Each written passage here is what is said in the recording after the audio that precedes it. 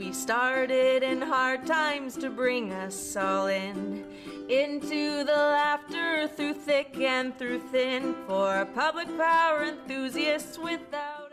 I'm Paul Dockery, a Senior Manager of Energy Resource Strategy and Planning for Seattle City Light and an energy industry practitioner. And I'm Dr. Ahlmahz Negash, a Principal Resource Planning Analyst for Tacoma Power and an energy system researcher. And today I'm going to add also an energy justice enthusiast. Nice.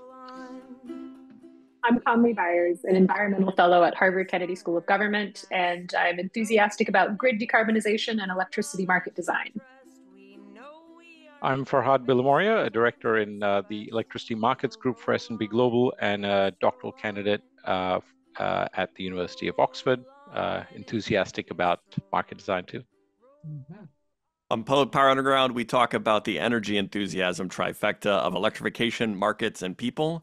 On today's episode, we're discussing transmission's role in the energy system, how it's working, how it isn't working, and ways to make it work better.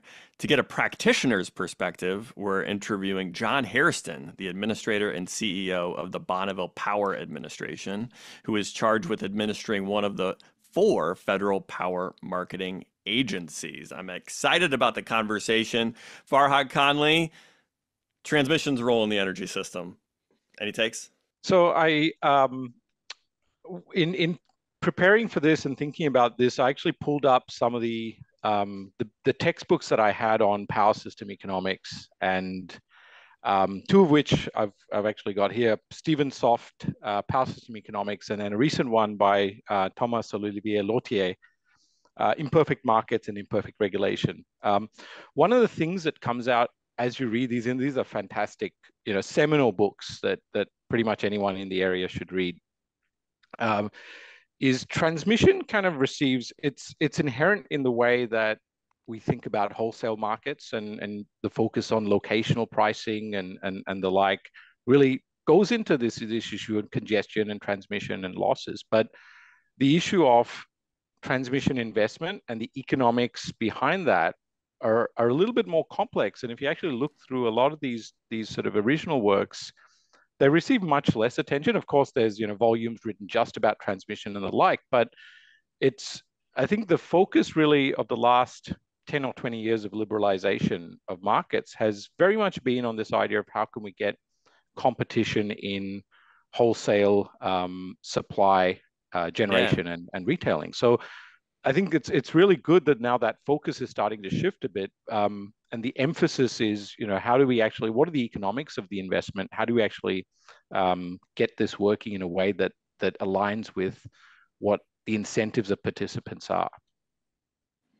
I mean, you just dove right in, Farhad, and we got big textbooks. For those in the audio medium, they're very thick. Conleigh, have you read those thick textbooks yet?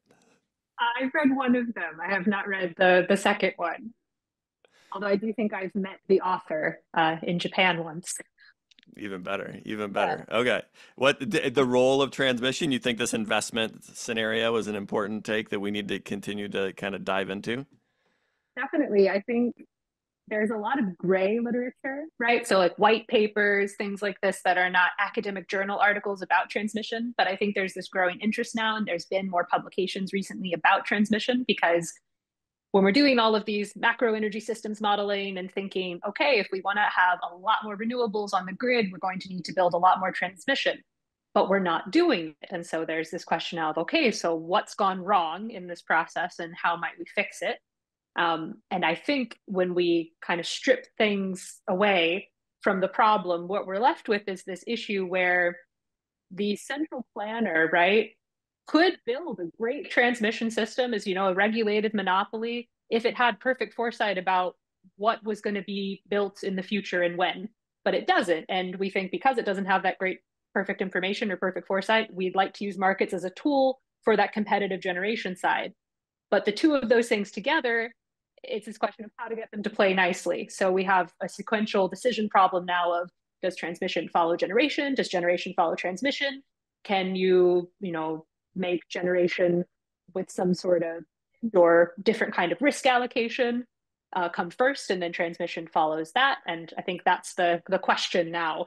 A question that's borne out through the generator interconnection queue and the transmission service request queue, which we're going to talk more about in Short to Ground. Great segue. Ahlmahz, did you want to get in before we dive into Short to Ground?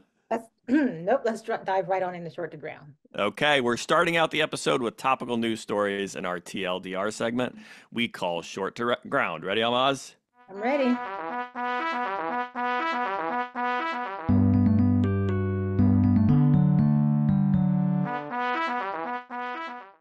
This is Short to Ground, a segment where we blow a fuse covering the news. I'm Paul Dockery. And I'm Ahlmahz. And we're shorting to ground. On Wednesday, February 28th, the Federal Energy Regulatory Commission hosted the 8th public meeting of the Joint Federal-State Task Force on Electric Transmission to explore transmission-related topics. Guest speakers included Gretchen Kershaw, Senior Advisor for Transmission, and Jeffrey Dennis, the Deputy Director for Transmission, both of which work in the Grid Deployment Office for the Department of Energy. If you missed the webcast, a recording and transcript will be posted shortly. So not ready at the time of this segment. Find a link in the show notes. Friend of the Underground, Rob Gramlich, and his team at Grid Strategies released a report in February titled Fostering Collaboration Would Help Build Needed Transmission. The report draws lessons from a review of successful major transmission expansion efforts. You can find a link in the show notes, and you can find Gramlich everywhere, it feels like. Yes, indeed.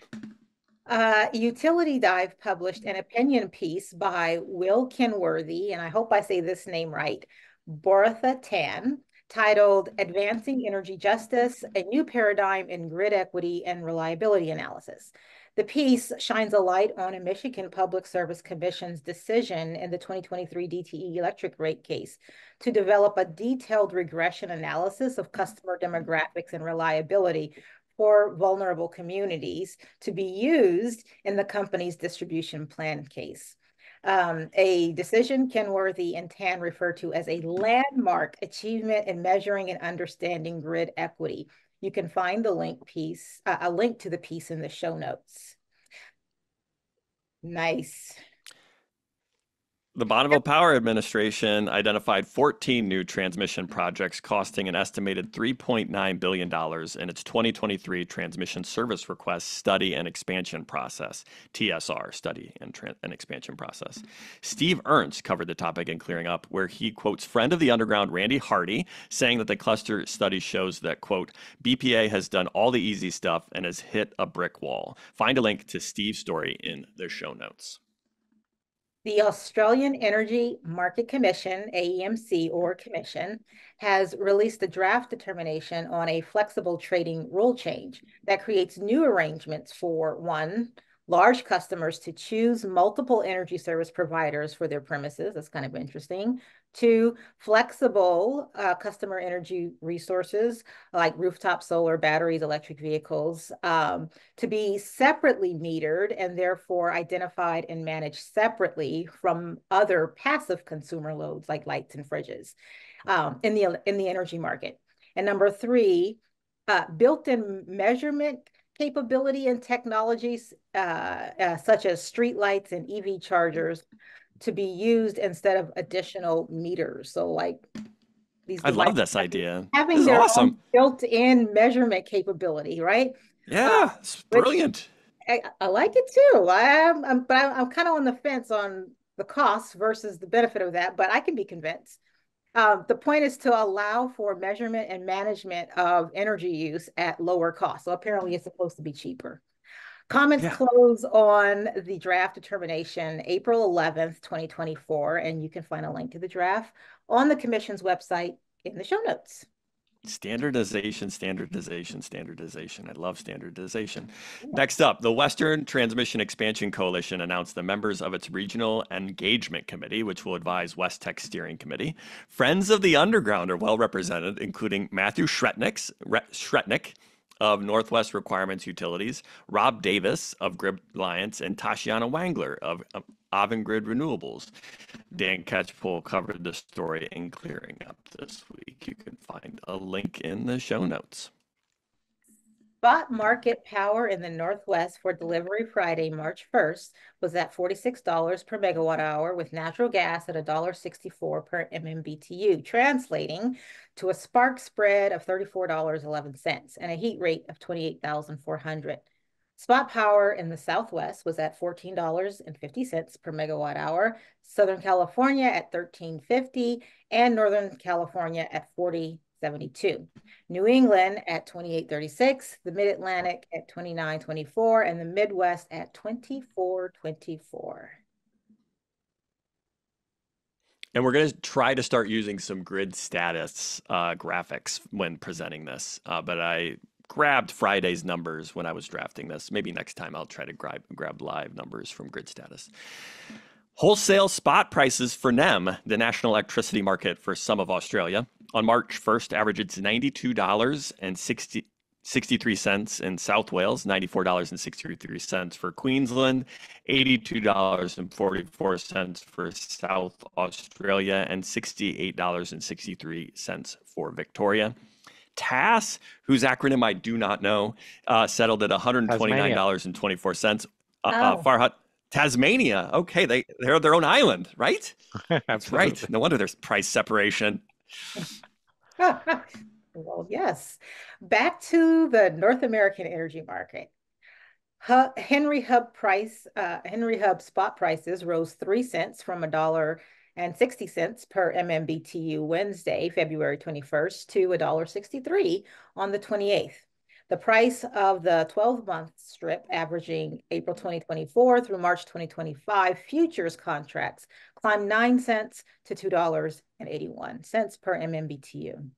According to data from S&P Global Commodity Insights published in the Energy Information Administration's Natural Gas Weekly Update, the average total supply of natural gas fell 1.8% compared with the previous report week. Dry natural gas production decreased by 1.1% to average 102.7 BCF per day, and average net imports from Canada decreased by 15.5% from last week. That's it for our TLDR segment. Thanks to Public Power Underground's production partners at News Data for letting us use their leads. If you want to know more, you can find the complete stories in California energy markets and clearing up. Ready to close it out, Ahlmahz? Do it. That's short to ground.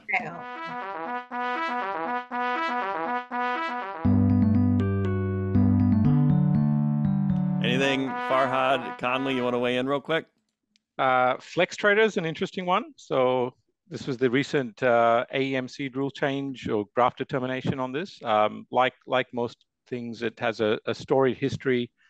The original rule change on this was 2016 in something called multiple trading relationships, where basically, so the idea really around this whole thing is where you could have, as a consumer of electricity, multiple retailers for different parts of your usage. So you could have, one retailer for your pool pump and maybe your EV, and maybe another for, your regular uses. So it's kind of it's sort of a very so it's like segmenting by use. So you could have a vendor that just served a whole bunch of pool load across Australia, and you could specialize energy service for pools.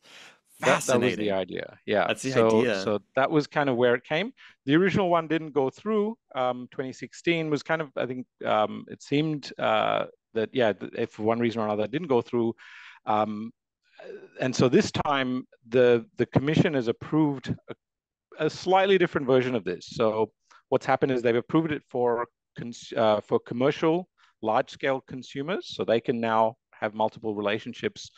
But you could, as in the new segment, it sort of there's a little bit of a granularity with residential, because what they can now do is your EVs and other parts of your usage profile can be separately, not necessarily metered, but you can actually track the usage profile. And so you could be managed differently. So it's not the full way, but it's a step forward, I guess. Fascinating. Yeah, I love the inbuilt metering or measurement capability. Love this idea. Awesome. Conleigh, anything you wanted to weigh in on the stories in short to ground? Sure. I'll echo the Rob Gramlich recommendation. That new study looking at big transmission projects in the US and the kind of collaboration and data sharing that was necessary to make them happen, I think is a really good read. Awesome. Ahlmahz, any of those stories that stood out you wanted to weigh in on? Well, I'll say the utility dive article on Michigan Public Service Commission's uh, rate case sounds a little bit like something that Tacoma Power has done, looking at our equity index and overlaying that with some of the reliability in our service area. So thought that was interesting. And harken back to our interview on People's Energy Analytics with Destiny Knock and the work she is doing on understanding energy equity gaps with Shu-Cheng Kong. It made me wonder if she was somehow involved in this, because what they do isn't a regression, but it's algorithmic. Did it make you wonder, Ahlmahz? It didn't, but now that you said it, it does. Good. This week, Crystal Ball is joining me as a special correspondent for an interview with the administrator of the Bonneville Power Administration, John Hairston. John was named administrator and CEO in January of 2021.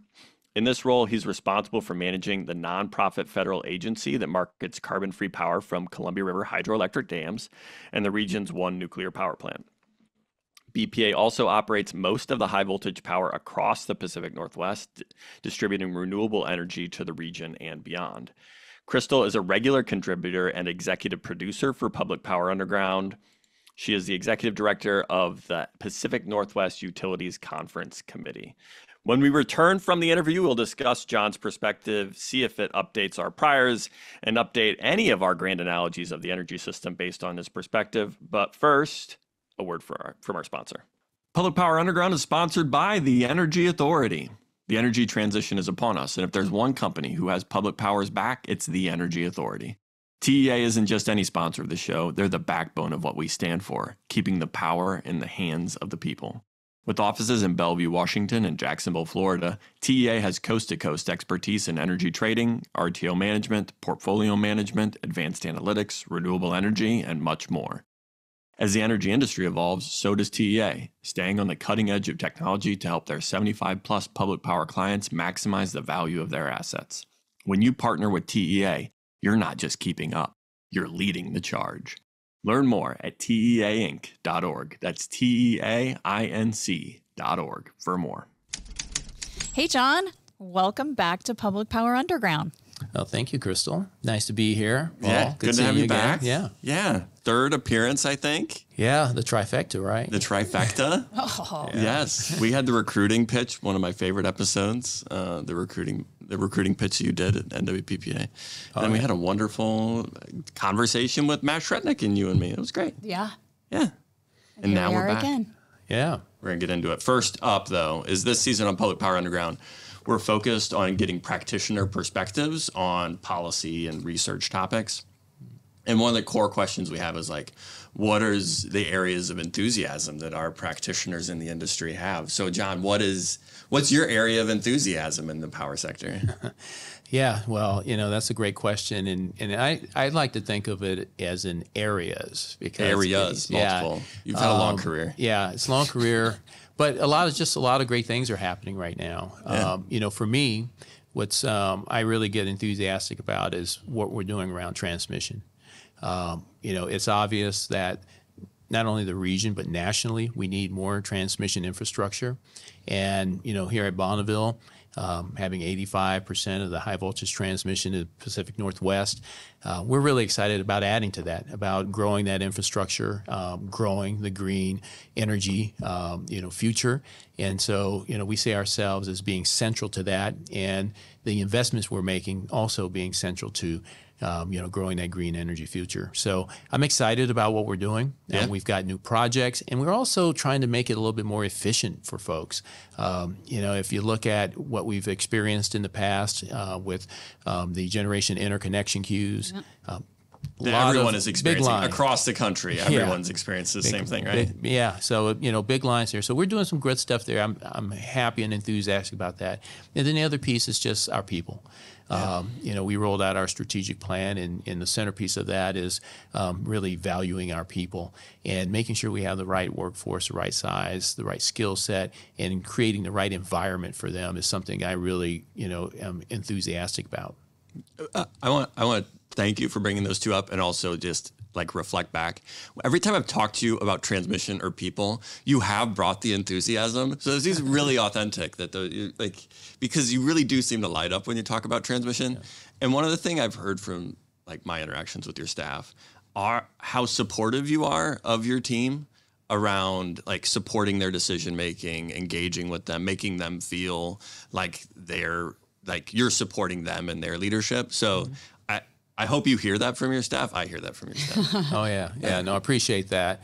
Well, consistent with what I tell them, the only thing I could do in this job by myself after day one is fail. Yeah. I count on our staff, our talented workforce to really achieve the goals that we achieve each and every day. So, that would be right in line with how I feel about them. Yeah, good. Yeah. Which is good. So part of what we do here. Well, and make people feel good. There's a lot of great people that work at the Bonneville Power Administration, and they are really making a contribution to the region every day. So it's great. Yeah, and even when they leave Bonneville, they continue to do that, right, Crystal? Thank you, John. Yeah. There's a dumb tish over here. There we go. Let's see if that comes through. Yes. Yeah. Well, as everyone knows, I am an electric utility enthusiast. You are. Yes. And so it's great to be invited here to talk about electric utility enthusiasm. And I'm glad you mentioned transmission. It's something that I am passionate about and trying to bring people together to address. But, John, you were mentioning it. BPA is moving forward with $2 billion worth of transmission system upgrades that will increase capacity, accommodate regional growth, and connect new renewable energy projects. And then later this month, Bonneville will publicly review the latest transmission cluster study, and that study could result in additional transmission upgrades beyond that $2 billion commitment, and even possibly new high voltage transmission lines. So we hear that these projects are designed to take a long view of transmission needs over the next 2 decades. And as you mentioned, it's an area of enthusiasm for you, but we know that BPA can't go it alone. John, my question for you is, what do you think is the best approach for developing transmission solutions that address rapidly changing energy demands and future grid requirements? Yeah, that's a really great question and timely in terms of, what we're seeing in the industry right now. You're right. We can't go it alone. We have to be able to work with our partners. And for years, we've always focused on, I think, things regionally, and rightfully so. But now that we've seen there's really a lot of advantages to diversities in the system, it's really important for us to work with others, not only within the region, but extra-regionally. A couple of things come to mind for me. One, the work that we're doing on our interconnection queue, I think is important because, like you say, transmission investments have always been long-term. And for a period of time, it was really frustrating. Folks were seeing, projects maybe come online in 15 years. Mm-hmm. And so we felt it was important to be able to address the timeliness of that. And we focused in on some reforms on our interconnection queue. And we were able to get those through with our customers' help. And I think we've got a good path forward in getting projects now online a lot quicker. So I think that's important. But that took a collective effort. We couldn't do that by ourselves. We had to work with our customers to understand what were the pinch points, what were the important things we needed to do policy-wise.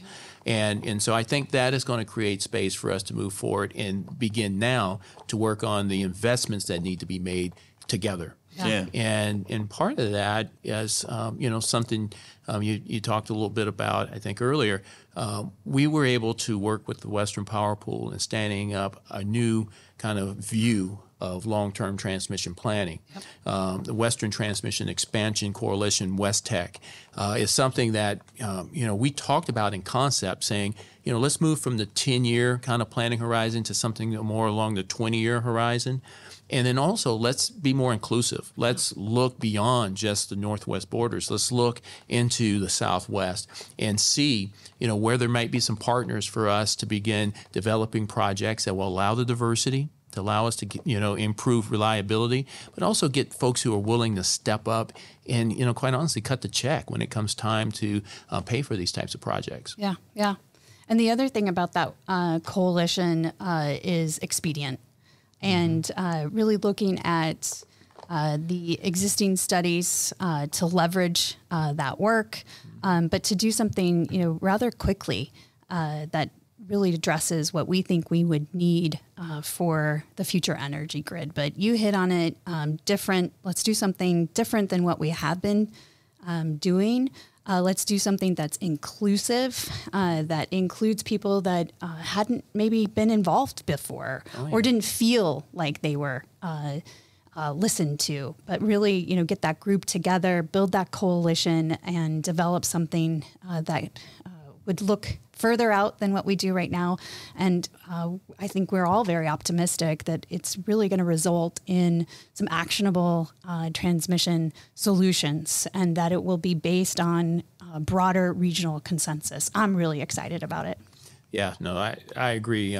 If you look at the landscape, there's so many different entities now involved in resource development, and that's great. There's a focus on renewable resources, and there's a lot of opportunity for folks to get into that ballgame, develop them, but then they have to get them into the system. They have to connect them so you can get those electrons from those plants to the household. And that creates a much broader coalition of folks who have to work together to make all of that work. We've found over the past few years that when you're not working together, when you're doing these things in silos, well, it doesn't come together in a timely fashion. So you're right, Crystal. Or if ever at all. Yeah, if ever at all. So you're absolutely right. I think this effort around West Tech will not only allow us to bring parties together, regulators, tribes, customers, generators, et cetera. It will also allow for us to be able to say, okay, we can get this stuff done a lot faster and on a much larger or broader scale. So I'm excited about that also. I'm glad to hear the excitement, but I do want to kind of get back to how heavy the task feels, right? Because we talk about the long generator and connection queue. We also, Crystal mentioned, by the time this gets published, the Bonneville have already hosted this transmission service request queue process and results that also speaks to volumes of transmission service being requested. And it feels like the challenge is heavy. The challenge is heavy. It feels like a super huge challenge. And I want to bridge the gap. Do you feel hopeful? I mean, you experience it, right? This chair is in a lot of ways responsible for the largest transmission network in the Northwest and bears the burden of transmission service and delivery of power. Do you feel hopeful in light of the work we're doing now? Do you think what changes what the work we've been doing to the work we're doing now that gives you as much hope as you appear to have? Well, thanks. And you were killing the vibe a little bit. I know. But it feels really heavy. Yeah, I did. I think we need to acknowledge the weight of that, though, right? Because it does. It's a heavy lift. It is a generational lift. Yeah. It is a generational transformation, and that is a big challenge. It is, and the one thing I've experienced over the 33 years I've been here at Bonneville and just being part of this industry is that, generally when there is a challenge, the people of this industry stand up to that challenge. Yeah. They rise to it. And you look at, when Bonneville first started and was building transmission, that was a huge challenge then. Yeah. Rural electrification was more than just an easy task. It was something that folks really had to work at, and they had to do it collectively. The whole region worked together to get us to where we're at today. And now we're seeing that next stage, that next step we have to take to meet the goals of electrification, to make sure that we're, reducing carbon content in how we're producing electricity. And all I'm seeing are folks willing to take those positive steps and rise to that challenge. So when I talk to our folks in our transmission organization, and I'll speak for Bonneville, I think they're ready.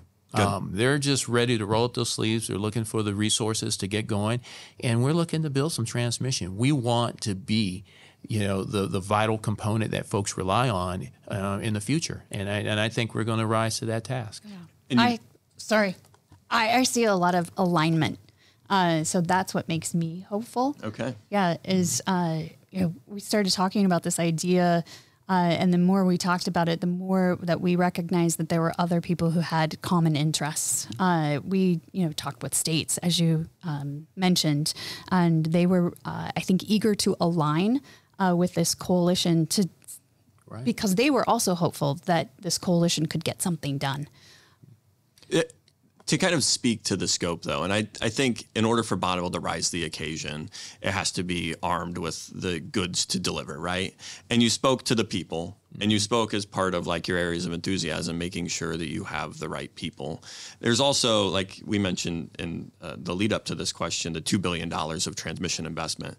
That's good. That is helpful. But there's also more needed than just the $2 billion, right? We're talking, to meet the challenge, a considerable investment. Like, is there anything you would highlight for, and this is like in this season, we're bridging the gap of like practitioners and stuff. Is there anything on the scope that you would try to inform people of like how big of a lift is up in front of us around people and investment? Yeah. So, first I want to acknowledge, what Crystal said, right on point.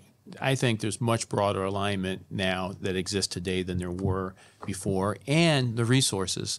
Bonneville is fortunate to get an increase in our borrowing authority. That's given us much more flexibility to even think about these types of projects that are necessary, where before we were really focused on, non-wire solutions, kind of the low-cost option, just to kind of put the Band-Aid over it and get through the challenge. Now we can think a lot more broader, and that alignment reaches all the way from, say, the delegation who, said, let's give Bonneville some additional borrowing authority, through our customers, through, the utility commissions. You even see the tribal governments now, beginning to participate in these discussions. So there's a lot more alignment, I think, throughout the industry. For us, in terms of the lift, we do have to bring on, a number of new resources, engineers in particular. It's really hard right now. Yeah, it's really hard. Yep. And, particularly for Bonneville, being federal and really under that federal pay scale, sometimes it can be challenging to recruit folks because, when you're recruiting against private industry that has a lot more flexibility in their compensation packages, oftentimes folks decide to go that route. Yeah. But what we're finding is that the talent we're bringing in, not only are they really talented and great, resources, but they also are here for the mission. Yep. And that's equally important because that's where you, as you say, you get the folks who are dedicated and ready to rise to that occasion. Yeah. Wouldn't it be better, though, if you also got people who are dedicated to the mission and you could also pay them well? Oh, yeah. That'd be great. Yeah. And we're working, and we're working hard, to try to get a little bit better compensation for our folks. Good. Yeah. I think you're up. Okay. Well, switching gears a little, according to a Princeton University project, failing to accelerate transmission expansion could severely limit potential wind, solar, and energy storage projects and forfeit emissions reductions that might be achieved under current policies. It's one of several white papers, reports, and journal articles, so lots of writing and thinking that have shown similar results. In fact, Professor Jacob Mays, who listens to this podcast. A friend of the underground. Jacob Mays, friend of the underground.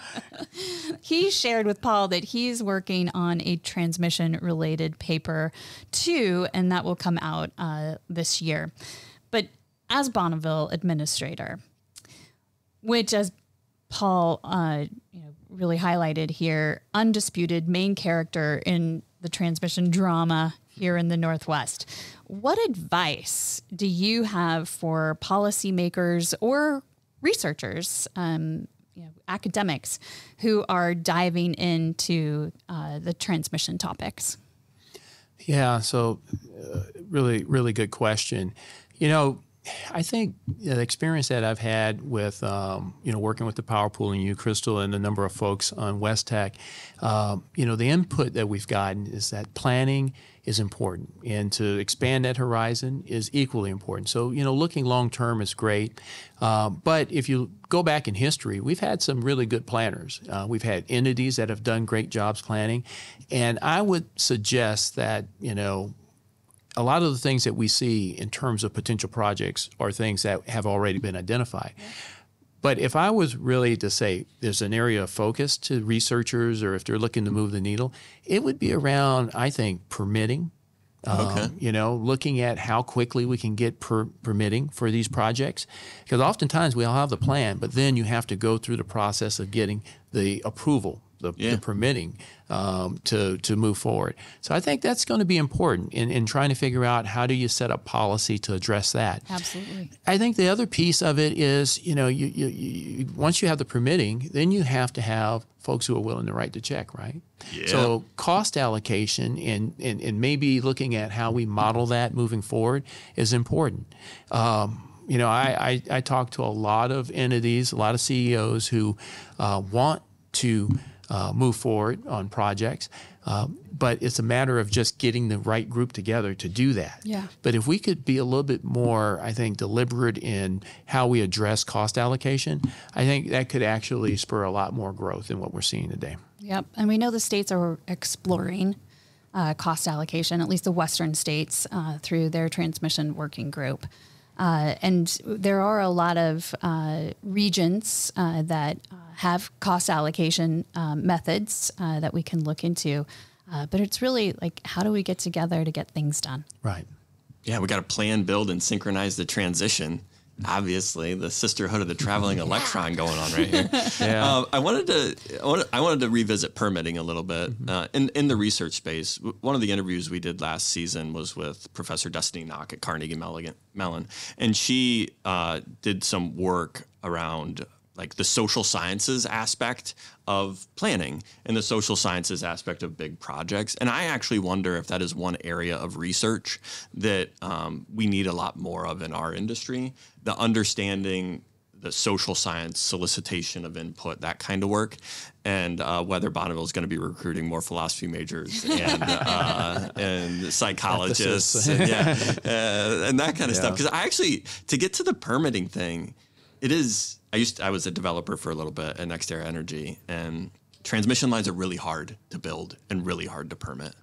And I think you spoke to it first, and I think that's really insightful that work is actually really important, and advancing research in that area could be really important.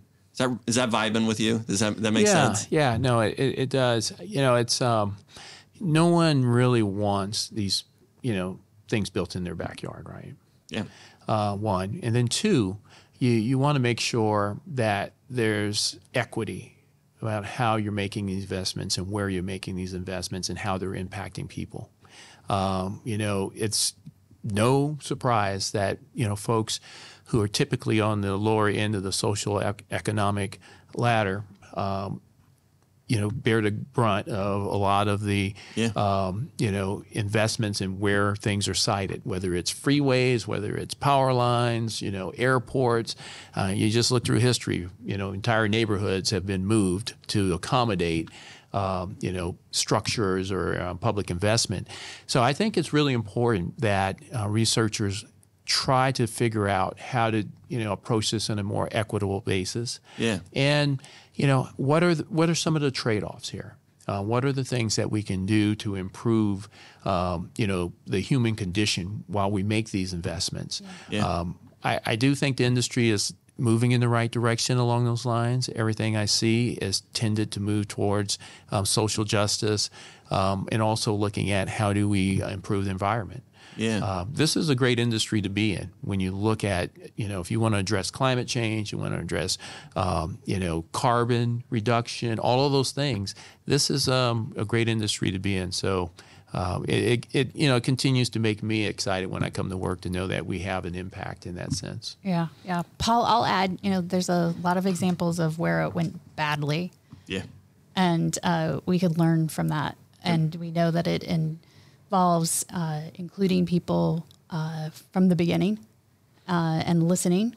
And I hope that's what we're able to do through the Western Transmission Expansion Coalition.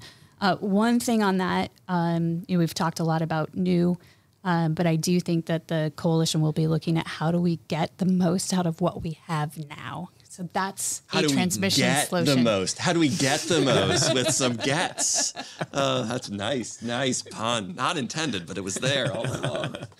Yeah, no. I think in the permitting, planning, and paying for, our industry has a lot of people who are really good at the planning and the paying for. Like, that's our skill set. Mm-hmm. But the permitting and the social science aspect of it is maybe where we have blind spots in our industry as an industry of engineers and business people who will figure out how to pay for stuff, good financiers. Okay. But the permitting is a social sciences problem. But yeah, we can get more out of our existing transmission, which can save us more. No, anything else you want to add? I think that's right. It's it's certainly something that I think as we progress. And you said blind spots. I tend to look at it as there's a good awareness, but now there's more sensitivity to it, because even then we weren't blind to the fact that this was going to have a adverse impact on someone. We just didn't care. Yeah. We seem to care more now, which is important. Yep. And it's something to build off of. Yep. Well said. Yeah. Well, I'm going to transition hard to energy system analogies and a game we're playing on Public Power Underground. And at the end, after we cut recordings for this episode, I'm going to have you rank some analogies that our hosts did. But first, part of what we're doing is building a field of energy system analogies that are going to compete in our season finale in what I call ESSA World Cup, similar to the FIFA World Cup. But we have to rank out by ranked choice voting our field for our season finale bracket. So as guests on Public Power Underground, you get to submit analogies into this field. And so we're going to rank the existing ones after this. But first, do you have an analogy for the energy system you would like to submit to the field for the Energy System Analogies World Cup? I do. You do? Yes. Yes, I do. Okay. And, what do you got for us? And I'm gonna kind of think out of the box a little bit. We love this. We love out of the box. And the other piece is, anyone who knows me knows I love playing golf. Okay. And so we're gonna have a golf analogy. I think we're gonna have a golf analogy. Okay. I think we are. I tend to look at kind of the system as, if I were playing golf, I would consider myself the power plant.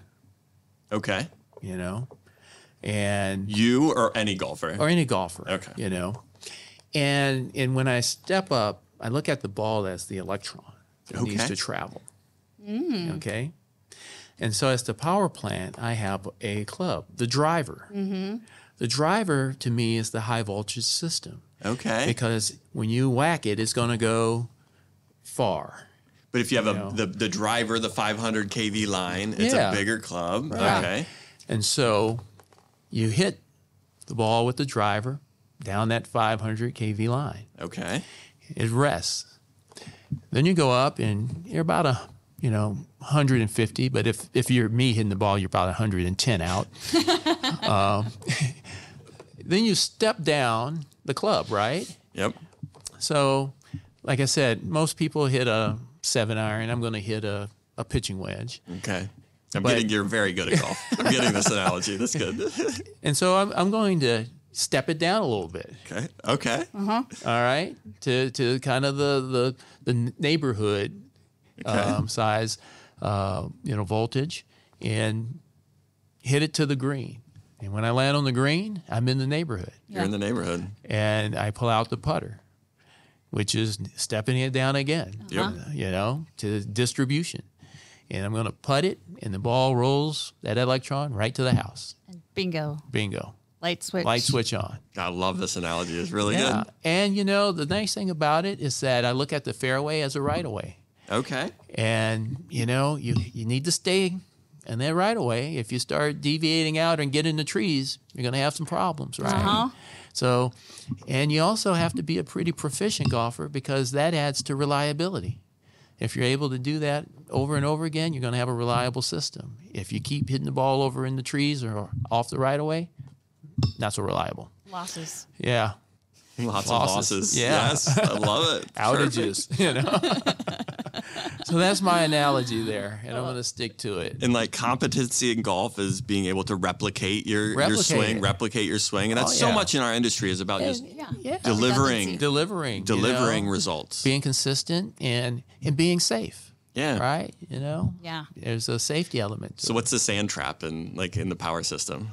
Oh, the sand trap. Let me see. That would be interesting. That's like a snowstorm, a weather event. Yes. A cold snap. Yeah. Yes. Yes. And it could actually, depending on how good you are getting out of there, the price of getting out of that trap could be very high. Oh, yeah, and we know that, actually. I feel that, actually. Getting out of the snow trap can be very expensive. Oh, yeah. This is a good analogy submitted to the field. I agree. Yeah. Yep. Yeah, well, do you have one too, Crystal? I know. Well, I do. You but do. Man, after that one, that's going to be really hard to beat. Okay. All right. Depends on who the rest of the voters are, I think. True. And that's why I don't know about this one, but talked to Paul a little bit about this one and have tested it on some people, including my daughter and her friends. But my analogy is this: the electric sector is evolving like the eras of Taylor Swift. Oh. I don't have a good enough button to respond to react to that. That's good. You need to have one with a Taylor Swift song. I don't know what is that, Well, we're getting to it. Yeah, okay. I will help you. Help you. So Taylor Swift, she debuted as a country music artist. Mm-hmm. So, it was for really a niche audience. I mean, that was I was the audience. Okay. Maybe I am a niche audience. Yes, okay. Yes. All right, well, play with me here. Okay, I'm here. All right. The energy transition debuted at the federal level with Federal Energy Regulatory Commission Order 888. Okay. So, it's something that people in the industry know about, but not well understood. Okay. Or very popular, right? It was when Taylor Swift crossed over to pop music that really she grew in popularity. And it was that crossover that propelled her musical career. And I say when the energy policy reforms crossed over to the state level, that's when awareness about the clean energy transition grew. Okay. And became more well understood. And it was really Taylor Swift's hit, We Are Never Getting Back Together, that really put Taylor Swift on the map. That was 2012. She was cemented as a popular music artist, and people know that song. Mm-hmm. And I think it foreshadowed where energy policy was going at the state level. After that hit in 2016, Oregon Governor Kate Brown, she signed landmark energy policy legislation here in the state of Oregon that eliminated coal power from PGE and PacifiCorp's service to Oregonians. Mm-hmm. And it was really that landmark energy policy that ensured the breakup of PGE with coal. After that policy, we knew PGE was never getting back together with coal. Oh, nice. That's good. Keep going. Do you have more? Or that good? That is outstanding. That wins at least some sort of consolation I prize. hope you have the song queued up for that. We can't use it, though, because we would get sued. True. And we are going to do that. Well, would you like me to sing it? That would be great, actually. That would be great. Never, ever getting back together. Never, ever getting back together. One of the ways of understanding our industry, I think, is the history of our industry. Mm-hmm. And so I really like the eras of Taylor as a way of understanding the electric sector, because so much, in Bonneville, being here in the administrator's office, right, underscores this point, right? So much of how we understand the system is about the history of preference in the Bonneville Power Act, right. The history of building big projects together, the history of collaborative efforts to connect to California through these big transmission lines. And that's the history that informs. So the eras, I think, is a great way of understanding our sector and a great way to close out our conversation with you. Yes, no, it was. And you're gonna rank some analogies after this, but anything else you want to add before we really close it out? You know, both Paul, Crystal, really appreciate the time. As always, this is number 3. It's number 3. Number 3. So I'm looking forward to number 4 at some point. You know, I want to have the most guest appearances on your show. That's the goal there. All right. We can achieve that goal. That is a goal I can achieve. Yeah, absolutely. There's competition for that. And I hope you want to come back because you feel valued and appreciated and seen and heard. That is my goal. Oh, yeah. Yeah, no, absolutely. And I think it's an important podcast. It's a great opportunity to talk about what's happening in the industry. And, you know, just today, talking about what we're doing with West Tech and all of the value I think it's going to bring to the region and extra regionally, I think it's important. It's an important message to get out. So I really appreciate that. Great. Thank you. It's fun to talk about the enthusiasm that we have for this industry. Yeah. Yes, because we do, actually. And it comes through. We're enthusiastic about this industry. Crystal, you're always valued and appreciated. Do you feel it? Yes, I do. Thanks for including me in this one. Okay. Well, now back to Ahlmahz, Conleigh, and Farhad for more about energy enthusiasm. Woo woo! All right. Welcome back. All the listeners just heard the wonderful interview with John Hairston, CEO and Administrator of the Bonneville Power Administration. Now we get to talk about that interview, which we've all heard already. Farhad, Conleigh, any thoughts about the interview and what that means and his understanding of the investment needed and the people needed for that investment, what that means to the big, thick books you have read about transmission? So I think the challenge on the economics of transmission is one that I think tends to, it's because you're talking about these assets which have traditionally, traditionally they're actually competitive, right? If you actually, I was reading California Burning a couple of weeks ago, and it was quite interesting to understand the early sort of development of the transmission grid was competitive, and only after mergers and it sort of developed into these sort of big companies and licensed monopolies. But of course, now you're kind of dealing with a situation where part of it's regulated. It might be privately owned but regulated. It might be publicly owned, like a Bonneville, I believe, is a public agency. That's right. One of 4 federal power marketing agencies. Seattle City Light, also publicly owned, also owns some transmission.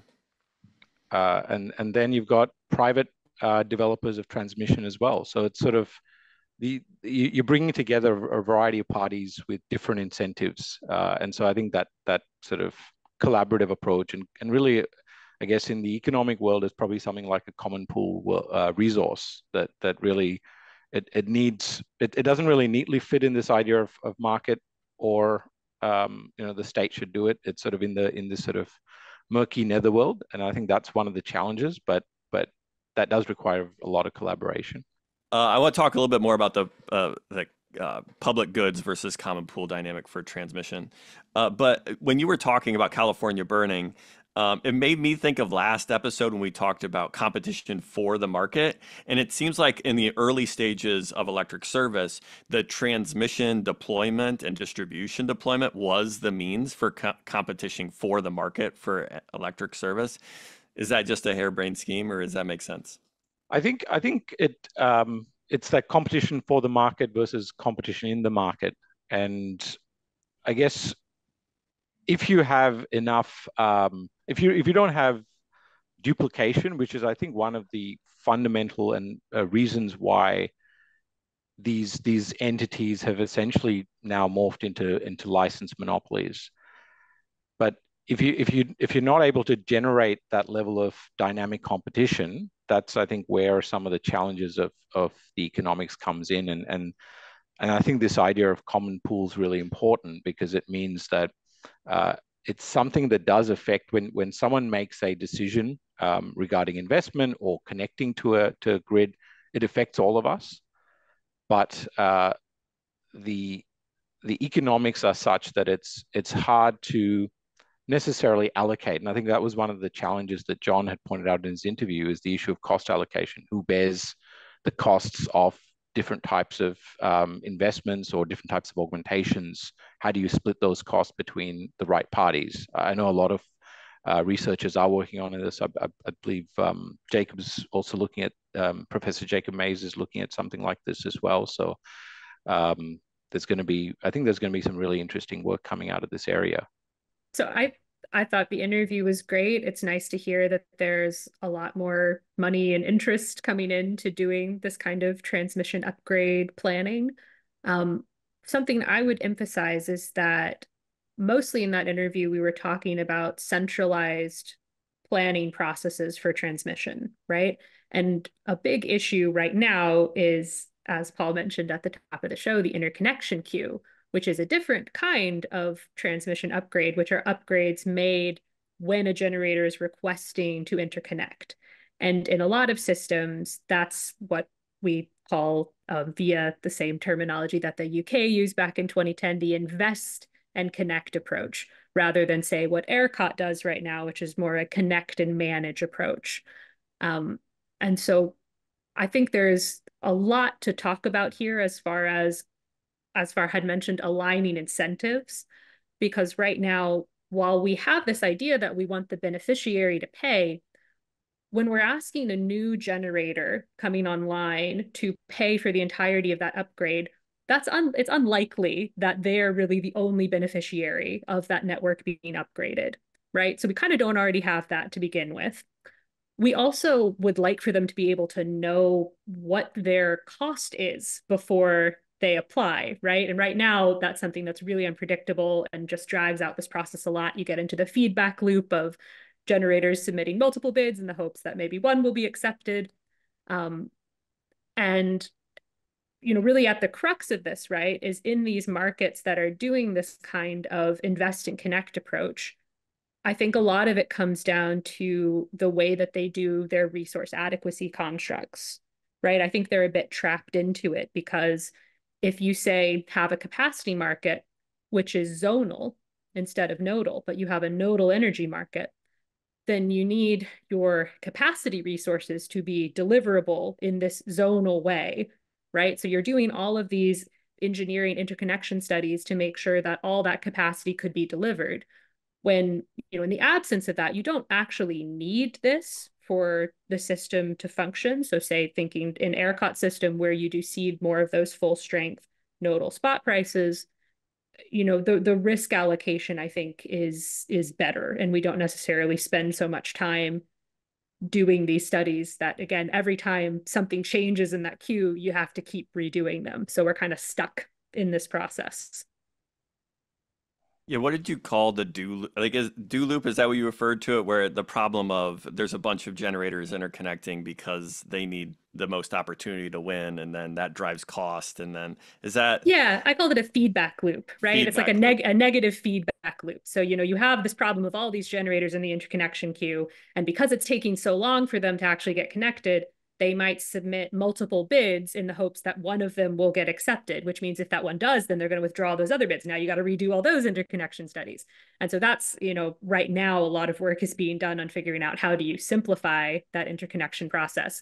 But I think an alternative would be to think about moving away from that paradigm, saying that the generator needs to pay for the upgrade and we need to assume that they should be able to deliver their full capacity, to saying, we can connect you, there's some fee to connect you, and then we manage that risk some other way. I've heard stories and read articles about Australia's rooftop solar industry being just cheap and fast and growing. Does Australia address this topic differently than we do in the United States around interconnecting generation, not just rooftop solar, but other types of generation?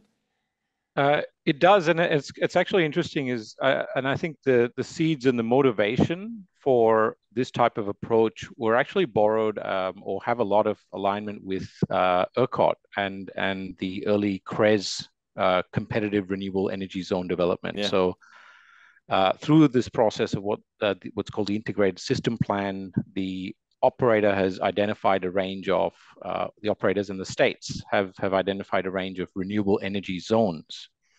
And so what's happening today is there is the regular way transmission, augmentation, and net connection processes, but a lot is actually happening in these renewable energy zones where there's almost a centralized planning and facilitated investment for facilitation of investment for transmission and interconnection and all of the associated additional services that you require to interconnect. So one of the aspects in the Australian grid in particular has been system strength. And so it's not just building more lines, but ensuring that there's sufficient grid strength through either the topology, but also building things like synchronous condensers. And so there's sort of now a push towards trying to, fast track or improve facilitation in these zones. Of course, the big question is what happens if you have a project outside of the zone. But to me, that's also one interesting way, because you could start to, if you've got centralized planning, one of the interesting things that's done with some of these zones is they've gotten competition for the market in some ways for the transmission. So they've basically bid it out to tender and selected a party which may not necessarily be the incumbent or the monopoly in the state to develop a particular zone or a particular subpart of the zone. So I think that's kind of an interesting approach. And I guess one question is that something which could redevelop in the US in places like ERCOT and others, because it is something which potentially addresses this issue of one party coming in, creating some sort of estimate around what it costs, someone else coming in, changing the dynamics in this sort of infinite loop, as Conleigh referred to. Negative feedback loop, I think, is where we're at on that, right, Conleigh? Yes. Well, so we interviewed Elliot Mainzer on Public Power Underground a couple years ago, the CEO of CAISO, and his answer to a question about the generator interconnection queue was that planning is the solution for the generator interconnection problem, was his framing. And it's similar to the ERCOT example, and also I think the MISO long-range planning multi-value project solution, where you think about where, and CAISO did this in their long-range look forward, I forget what they called it, long-range planning study as well, where they looked for where generation was going to need to come from and started to plan for transmission to bridge that gap. But it is a centrally planned approach still, because it's the regional transmission organization that's doing that planning. And I think what I'm hearing is Australia is also centrally planned zones that then get competitively bid for construction. I think something that would be interesting to kind of come back to, which is also, will eventually tie back to Australia, is this question of how generators have the right incentive system to make investments. So right now, in liberalized markets in the US, we use something called financial transmission rights, which theoretically should be the way that you can have a hedge against a locational basis risk between the node you're at and some trading hub node. However, it seems that this isn't working, right? That this FTRs really don't show up in project finance. And that's probably partly because you don't necessarily get an FTR before you actually build the project, right? There's a lot about the price of getting connected that you don't know ahead of time. And I think that's an area where reform is needed. And maybe you would reform the FTR process, but there's also a proposal from Jacob Mays is getting got a lot of attention in this episode. But I want to give a shout out to a paper from Jacob called Generator Interconnection, Network Expansion, and Energy Transition. I think we can link it in the show notes. But this paper proposes giving a default hedge to generators that want to come online, and that being a way of doing this connect and manage approach. So there's some fee that you would pay up front to interconnect, and you'd know what that is. And then you have now a risk of, you're not quite sure what your prices are going to be. You might be getting curtailed because of the transmission system as it is, but as it gets upgraded, maybe you would be curtailed less because those centralized planning processes now know you're actually there and are going to be able to do that more efficiently. And I think this question of giving this kind of default hedge is interesting because that is not totally dissimilar to what Australia does now with the way it has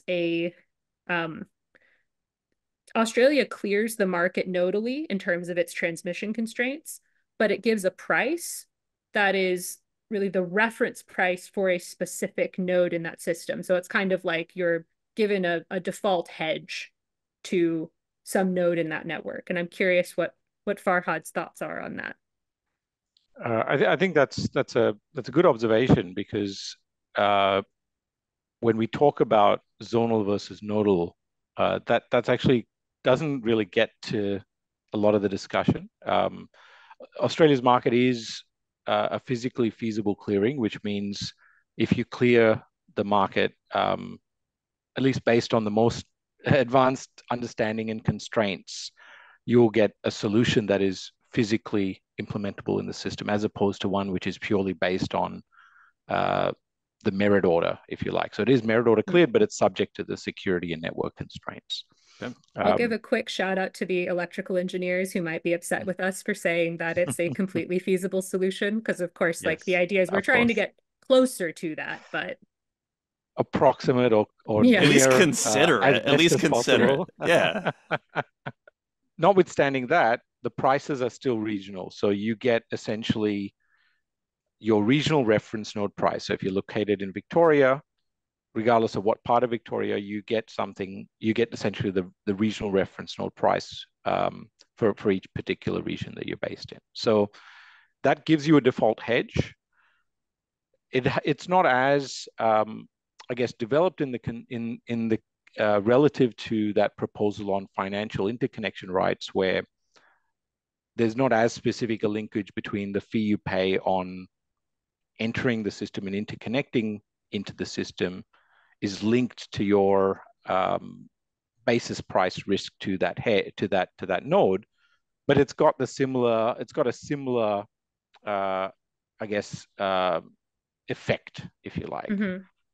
So I think it's an area that is worthy of investigation, because nodal risk is a big risk, and in the same way that we talk about hedging for spot price risk, that when you're thinking about risk aversion and in the real world where you have risk averse financiers and investors, participants don't necessarily want to take that risk, and so that affects your incentives to actually get investment going.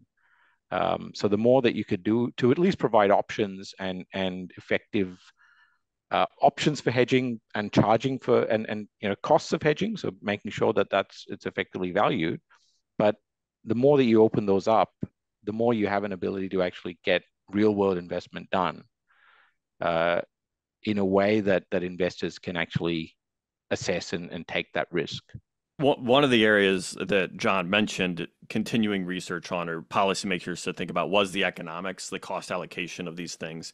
And we dove into financial transmission rights and congestion as an element of the economics of these investments in markets. The other element, though, that he emphasized as an area for research that I actually was really keen to discuss a little bit more was understanding permitting. And in that interview, like, we talked about the social science aspect of permitting and energy justice. Ahlmahz, you introduced yourself as an energy justice enthusiast. What did you take away from that conversation with John about the energy justice and permitting research to better understand and articulate those issues? Well, just that he mentioned that there's a history of infrastructure builds, like moving entire neighborhoods and recognizing the fact that there are communities that are disproportionately impacted by some of these large infrastructure decisions. And so moving forward, as we transition, to the extent that we can find opportunities to change society, to improve people's conditions through the transition investments, energy transition investments, including transmission, then we should do that. He didn't mention this, but months ago, I was listening to a group talk about a tribe in California, and I'm not sure if I mentioned that on this podcast yet, but the Morongo tribe of Indians, I believe, in California, who had an agreement with Southern California Edison for transmission to go through their reservation. And when the agreement was up and it was time, Southern California Edison thought they were just going to come in and redo everything. And of course, the tribe had been treated very unfairly in that original agreement, and they were ready to negotiate. And fortunately, they did, and they ended up negotiating 50% ownership in that transmission going through there. So they in that process, Southern California Edison, had they not been able to go through that property, they would have had to go around. It would have been more costly. So they saved money by going through that property, but the tribe benefited in having ownership. And so as we go through this transition, and yes, they are now the only transmission, native tribal transmission owners in the U.S., but I would love to see like those types of things, like in the past where we've seen communities that were negatively harmed by our transmission or by any part of our energy system. Moving forward, we can actually mitigate that and make up for it. So I'm hoping to see more of that, and I think that's kind of what he didn't say that example explicitly, but that's what I understood from him. We gave a shout out to Jacob Mays, who's doing advanced research on the economics of this question. We should give a shout out equally to researchers doing good work on the energy justice aspect of transmission and transmission planning. Do you have anybody off the top of your head? Or I've got at least a couple. Anybody you want to shout out, Ahlmahz? Energy justice? Research. Oh yeah, she's a researcher. No, I cut you off before you landed the punch. I'm sorry. Yeah, Destiny Knock, obviously. Anyone else though? Oh my gosh, you're putting me on the spot because I know. I don't do names very well, but many folks in the energy justice space. Some of her students that have just graduated are phenomenal in this space as well. We've got our folks at the national labs. I was just at last month, I was in DC, Department of Energy and the national labs got together and held an energy justice, energy equity workshop. And they invited, different folks. I was there representing the utility perspective, but they wanted to showcase what all the research the lab is doing in the way of energy justice. And my mind was blown. There's so much research happening that most of us don't even know is going on. But I'm currently twisting some national lab researchers' arms to get them to do a kind of a roadshow kind of thing that'd be cool. That work to the utilities. Sorry, I don't have names. I just tell you that there's a lot of stuff happening in the national labs. Jen Yashimura, I think from Pacific Northwest National Lab. I think we tried to get her on the underground before. She's great. Erin Baker has co-authored a bunch of works with Destiny Knock. I would love to get her on the podcast. I tried to get her up to Northwest Power Association's Power Supply Conference last year. She does great work that I've read. Anybody else that we should? Farhad, Conleigh, anybody else? Reams. As I'm saying names. Tony Reams. What was that, Ahlmahz? Professor Tony Reams. He was the number 2 to Shalonda Baker. He has officially returned to academia. So we will say Tony Reams. He's no longer with the Department of Energy. Nice. Any other takeaways from the interview? Or are we ready to talk about the analogies that they proposed? Last thing that we didn't mention, and I'll just briefly say it. We don't have to dive in it too much. He talked about how the shift away from non-wires alternatives to transmissions. Like when I first entered the industry, that's all we were talking about in terms of when Bonneville was talking, it was the non-wires alternatives. But I heard him mention now, like there's the switch, like that was the Band-Aid to get you through, but now it's like hardcore transmission investments. And a question that's always been on in my head is that balance between non-wires alternatives and and your large scale transmission investments. And I wonder, it seems like we have planning that does these non-wires alternatives, planning for the large transmission, but optimizing between those two is something that I still wonder.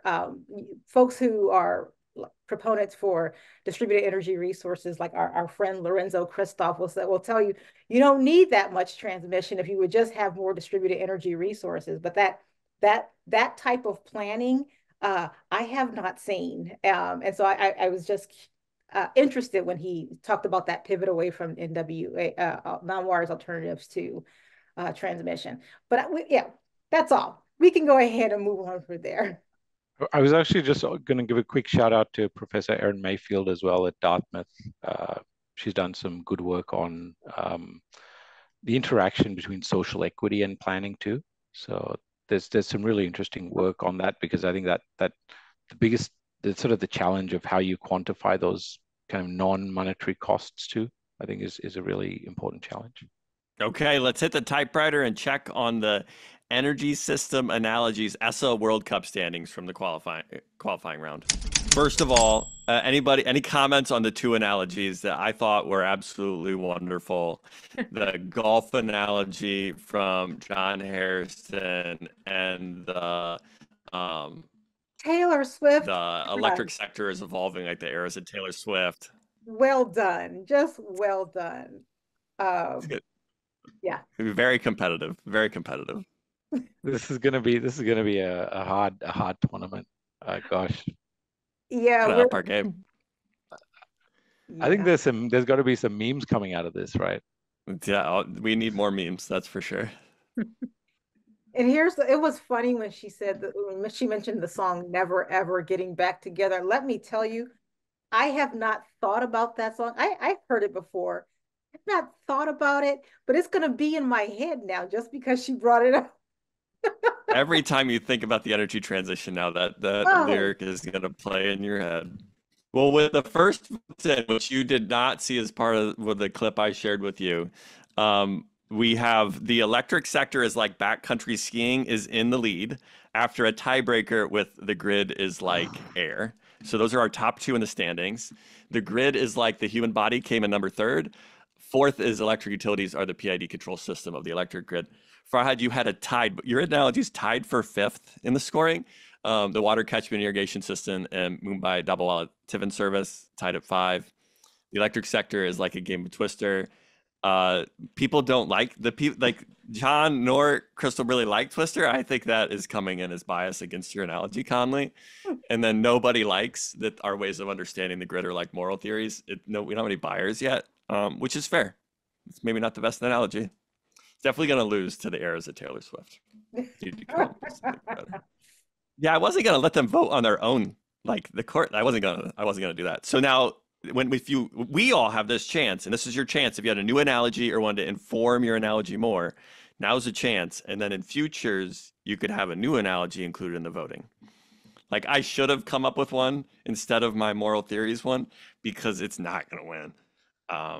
But I didn't do that. Anybody have any additions to their theories or their analogies or additions to the field? You know what? First of all, I loved his analogy. Well, you asked me, did anything impact mine? I loved his talk about the need for collaboration. And in my body analogy, I feel like there's some opportunity to expand on how, in keeping a body healthy, you kind of need a village. So we do depend on other people to, if you're not a farmer, you're depending on a farmer to grow your food. If you're not a doctor, and even if you are a doctor, maybe you need a doctor to keep you healthy. So the health of the body overall does rely a lot on collaborating with other entities, other people, and so that was how I wouldn't necessarily change it, but I could add a little bit, strengthen that body analogy through his reference to the grid and for transmission in general needing a lot of collaboration to make it successful. Yeah, collaboration, the theme. So Rob Gramlich, the Grid Strategies report that we referenced in Short to Ground, did dovetail, I think, with the conversation with John around collaboration and coalition building.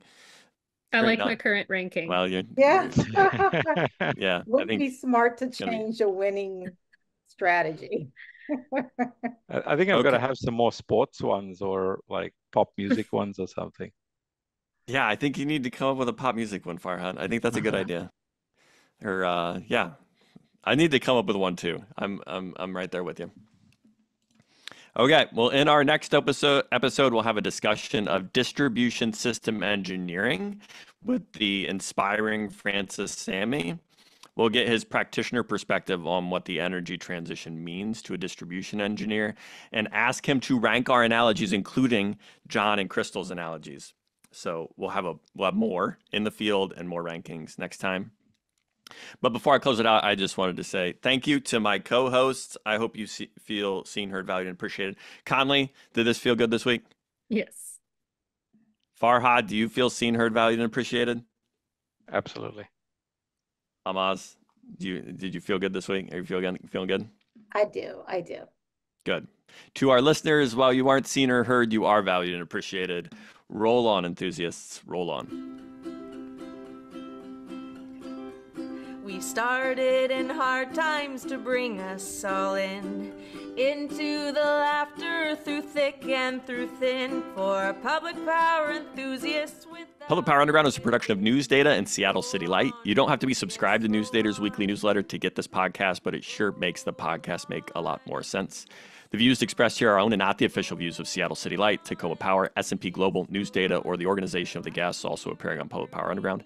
Today's episode was written, produced by Paul Dockery, Ahlmahz Negash, Conleigh Byers, and Farhad Billimoria. And it's edited and published by the stellar team at Pioneer Utility Resources with sound mixing by Lucas Smith and video editing by Brendan Delzer.